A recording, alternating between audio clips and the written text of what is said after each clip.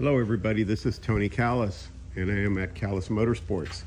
I currently have a Street 993 car engine out for clutch and whatnot, and I had the intake manifold off because I was doing some work on the bottom of the intake manifold, and let's not forget about the secondary air check valve that usually rusts up, and a number of other items that we pay attention to, like the wires going to the smog pump.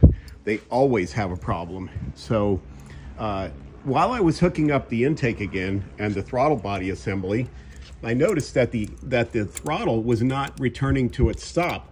So what I did was just paid a little bit closer attention to what was going on and how much I had to adjust it. Because what I did was, no, the throttle cable is not connected, but the cruise control assembly is.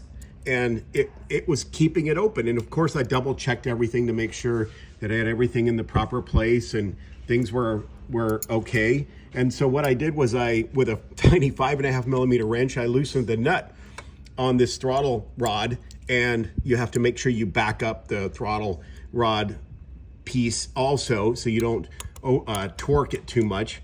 And I loosened it just enough, so I ended up getting all the way to stop. Okay, and then you can tighten your linkage piece. But these are the details that you have to make sure you pay attention to when you're working on a Porsche engine, or really any engine.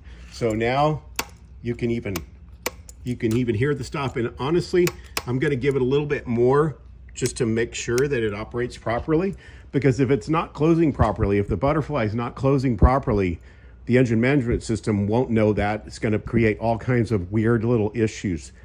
I hope that helps you guys, and have a good one. Thanks.